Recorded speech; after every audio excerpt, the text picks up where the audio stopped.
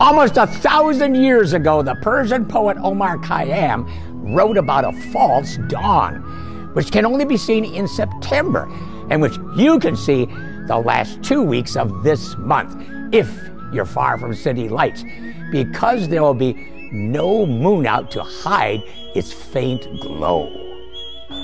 Look east about 2 hours before sunrise for a very dim cone-shaped patch of light about the brightness of the Milky Way, extending from the horizon almost halfway up to the zenith. Although Omar couldn't know it, his false dawn is actually a humongous cloud of cosmic dust, extending from the sun past Mercury and Venus and slightly beyond Earth. Astronomers call it the zodiacal light, and the last 2 weeks of this month are your best chance to see it this year. See what inspired an ancient poet and maybe inspire yourself. Keep looking up.